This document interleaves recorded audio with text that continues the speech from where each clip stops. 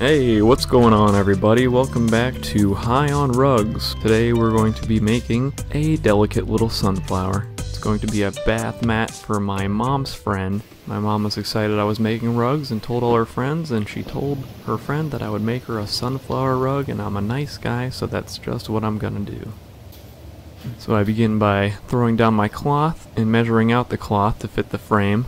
About 3'3" by 3'3", which will give me a nice little overhang so I don't have to worry about the cloth fraying.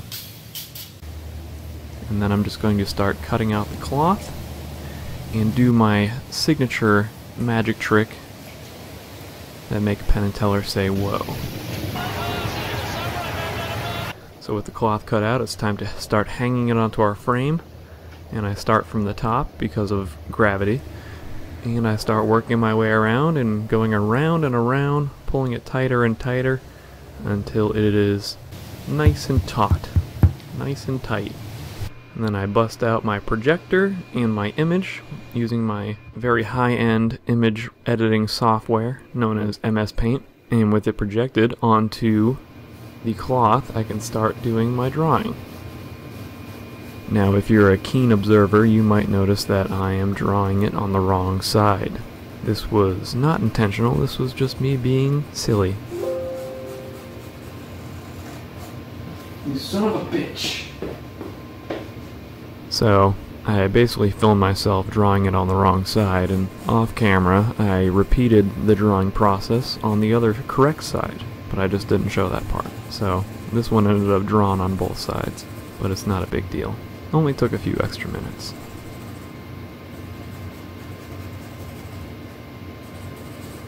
So just doing the big circle, the inner circle, all the petals, quite a lot of petals, and the little lines on each petal to show the little wrinkles and details.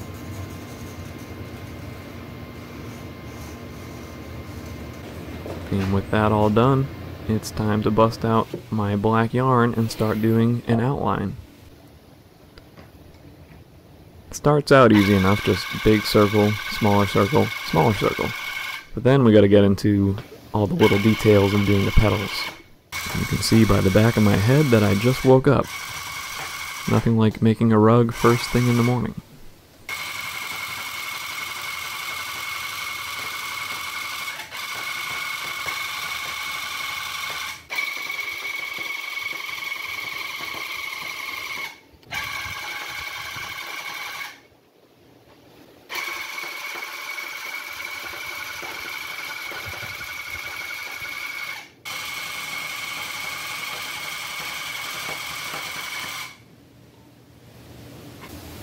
And now I'm starting on the petals, trying to get nice curves. It's a bit of a challenge. Still honing my skills. I think I need to work on my stop and start technique a little bit. Help me get nice curves. And let me tell you, this rug is by far the most detailed of any that I've ever done yet. This is my 5th rug since starting my rug making career, if you can call it that. And yeah, definitely a lot more outline than I did before. My previous one was Hello Kitty, which is basically an outline, a couple of eyes, and a bow. So this definitely has a lot more intricacy going for it.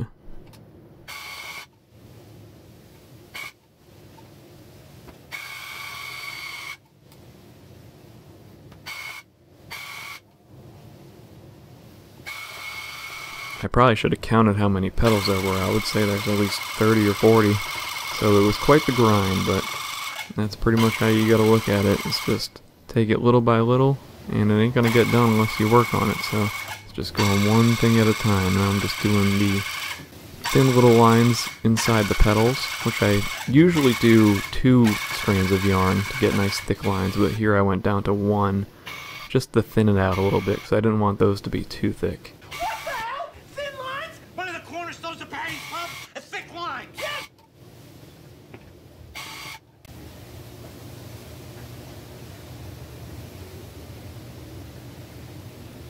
And now I'm just showing that the outline is done, and I started doing some black lines around the outer border. I thought about keeping it the shape of the actual sunflower, but folding all those triangles over the pointy petals would just take forever. and I wasn't about to do that. So now it's just a matter of filling out all the black. And I made it a good 80% of the way around when I ran out of black yarn. Right here at the very edge of victory.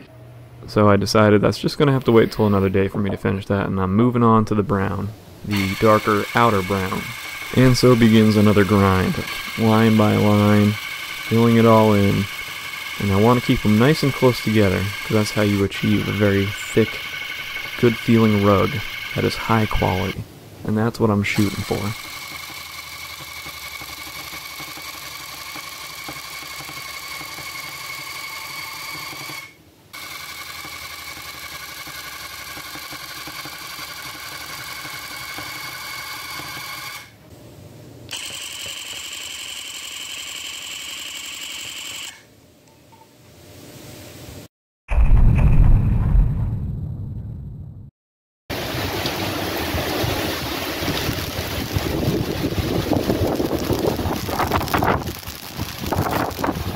And yeah, I should probably mention that I live in Florida, and midway through making this rug we were struck by a hurricane, but that's just the way it goes in Florida.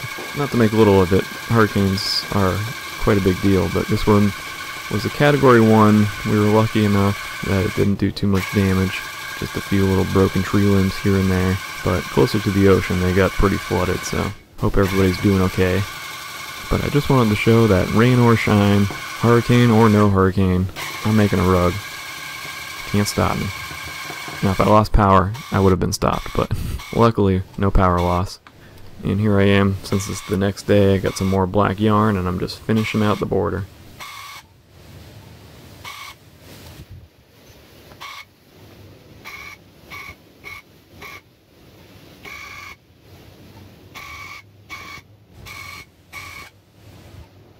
And now with the border and the dark brown finish, here's a nice little time lapse of me just filling in the center with the lighter brown. It's all quite satisfying when I watch it in fast motion. Doing it, on the other hand, it's a little tedious at times, but I enjoy it.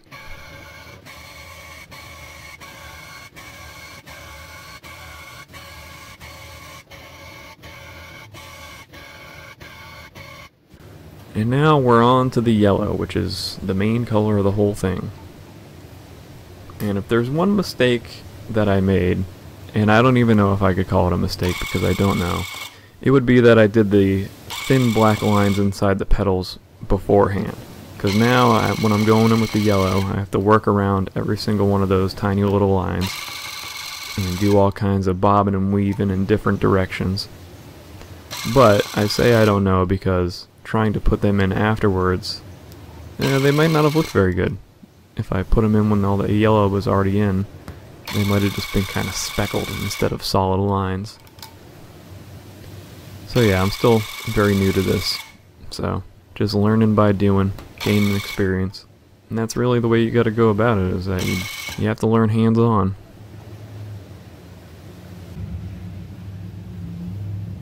But doing the petals, the yellow, was definitely the most tedious part of doing this entire rug. There are so many petals, and each one of them would take about 4 or 5 minutes, which doesn't sound like a lot, but when there's that many, it really adds up. So I would do maybe 3 or 4, take a break for a few minutes, do another 3 or 4, and then see how I'm feeling. The petals in total, they probably took a good 4 hours, 3 or 4 hours. It was quite time consuming.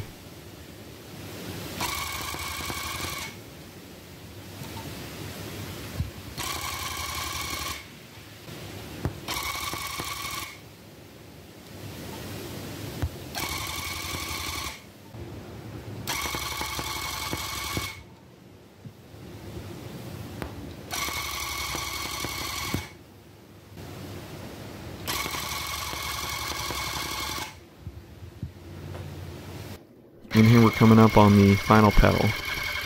Just going row by row, skipping over the black lines. And it's really cool just watching it fill in.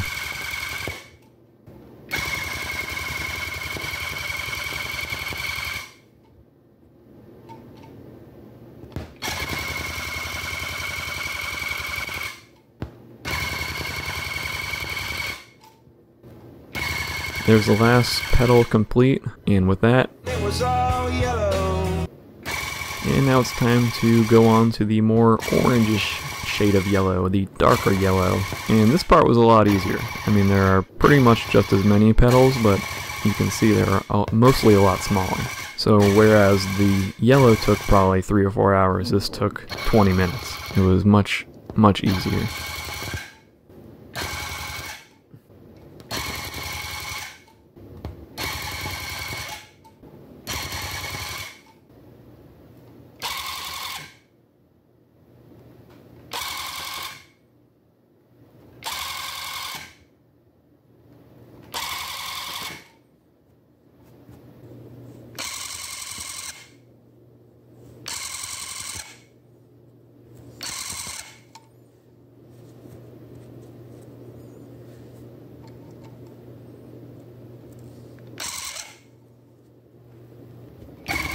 And here we are on the last little bit of orange.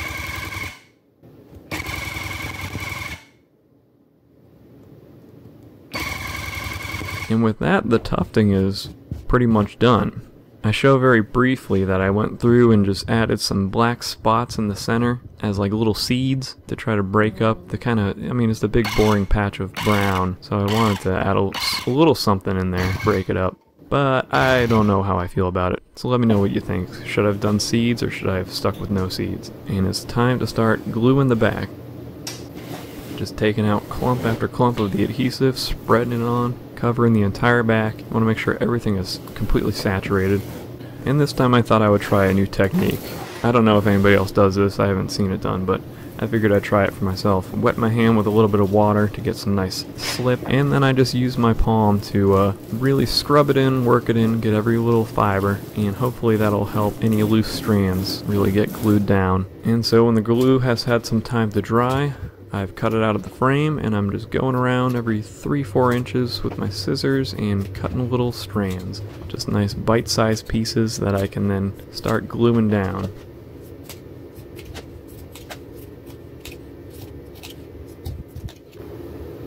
There I am with my hot glue gun, putting a few little lines of glue and patching it down, kind of rolling the edge a little bit so that has that nice waterfall effect. And I'm showing off my hands because the hot gluing process is the worst part of the whole thing, with the carpet adhesive still being a bit tacky and the hot glue and the fibrous tufting cloth, everything you touch just sticks to your fingertips. And so now I've got my backing material and I've cut it out to fit the carpet and give it a unceremonious flip. And now it's time to glue it on. It's my spray adhesive. Just a bunch on the back of the rug and a bunch on the back of the backing material, and going 1/2 at a time, working from the middle outwards, getting all the creases out, making sure it's nice and tight. And doing the other side, same thing. Peel it back, spray it on, lay it down. And once that's had a few minutes to dry, I'm going back through with my scissors and cutting off all of the excess that's hanging over the sides. So that way when I flip it back over to its proper side, you won't be able to see any of the backing material. And it looks real nice. So I'm just cutting off all the big pieces and going back through and just trimming off the little jagged edges I left behind so it's nice and smooth. And now all that's left to do is shave it up. And this time I'm using my little, I don't know what you call that, the little jig that helps you have a nice defined level the entire time. And this thing was really cool. It definitely helped me take a lot more off, make the rug a little shorter, because I believe this is going to be used as like a bath mat. So I wanted it to be pretty short. And I took a lot more material off, and you get those really satisfying, linty looking curls, and it just really helped everything pop. And that's pretty much all there is to it. And there it is in all its glory.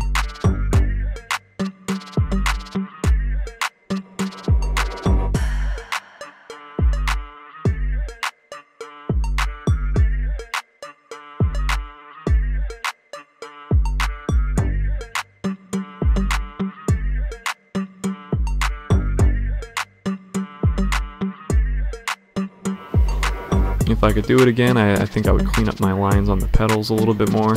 And I think I would opt for not doing the seeds. That's just my take. But let me know what you think. I'm pretty happy overall with how it came out. Still learning a bit. So thank you for watching, and subscribe if you like this kind of stuff and want to follow me on my journey of getting better at making rugs.